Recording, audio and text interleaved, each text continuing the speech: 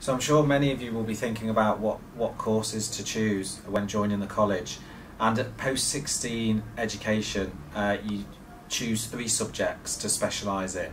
And making that decision can be sometimes quite difficult. And I just want to go through a few kind of tips on making those choices. So the first thing really is to think about your long-term goal and your aim in terms of your career. If you do have an idea of what you would like to do in a few years' time, or what you'd like to do at university, then picking A-levels that tie in with that is really important. And certain courses at university and certain careers do require you to have certain A-levels. So check that.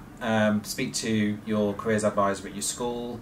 Research online and pick the A-levels that tally with that long-term goal.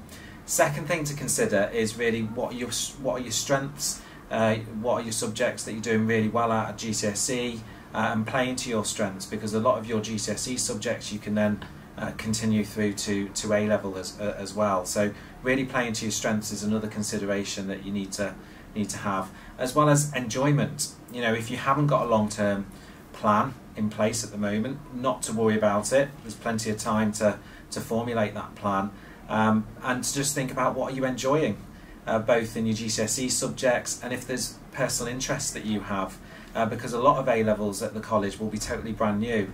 You know, subjects such as politics, film studies, sociology, law, you would not have covered at GCSE, and if you're interested in those subjects, then that could be an option for you as well, to combine with some other subjects that you might have studied at GCSE.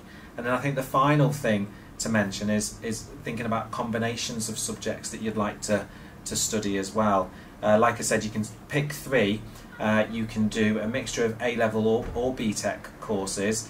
The difference between an A-level or a BTEC is a BTEC has more coursework elements, and therefore if you feel more comfortable with coursework tasks rather than fully examined courses, then BTEC could be an option to choose. Some of the A-levels have a coursework element, but it tends to be a smaller proportion of the course. So that's a consideration to make as well. In the BTEC courses, some are single, some are double.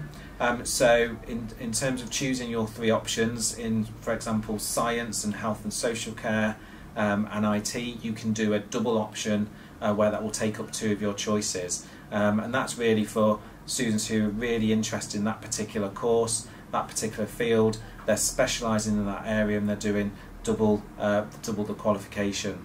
So that would only leave room for 1 other subject if you did pick a double. So that's another consideration to make in those subjects. Do you go for the single? Do you go for the double?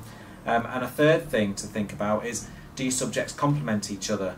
So for example, if you're doing geography A-level, an A-level in statistics would really go well with geography because you're dealing with data and so on.